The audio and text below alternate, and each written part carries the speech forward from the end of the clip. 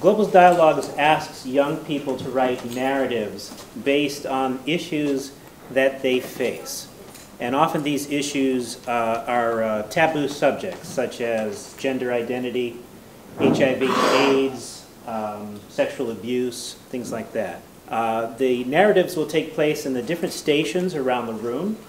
There is going to be a pause in between each of the narratives, and during that time, what we hope is that you engage each other in conversations about what you've just heard. Also, feel free to come up here. We have an audio installation of Global Dialogue's entry, and we also have a video installation of one. And these artworks were entries that were submitted by young people in our community to the Global Dialogues contest last year.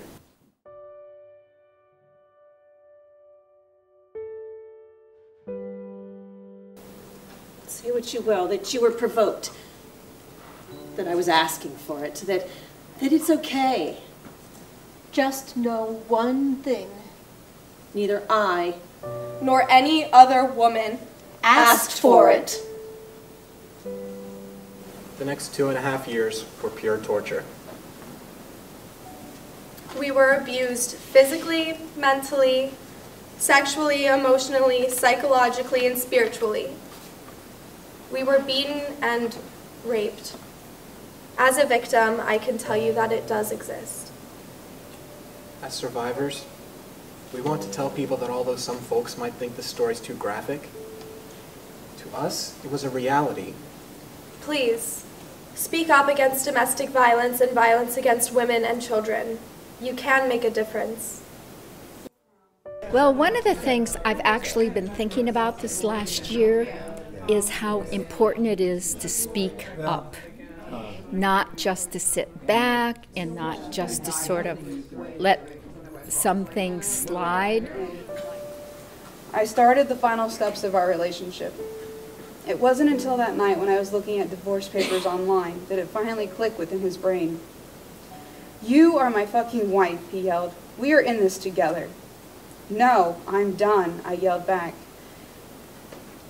I debated my options, continue this life or die, and I chose that I would rather die. Crowbar at my throat and said, "I'm done."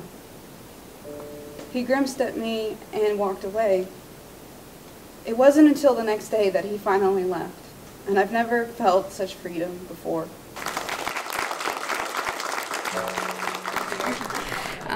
Sharing it in front of everybody was very nerve-wracking, but it felt good because people need to know is really what it comes down to, and it was very hard for me. But once you start doing it and talking about it more, it makes you feel better, and like I said, it tells other people about it so that maybe they will come forward and tell their story.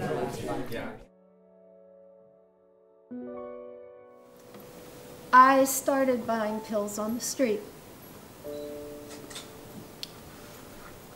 Like most people, I eventually hit rock bottom, and I hit it hard.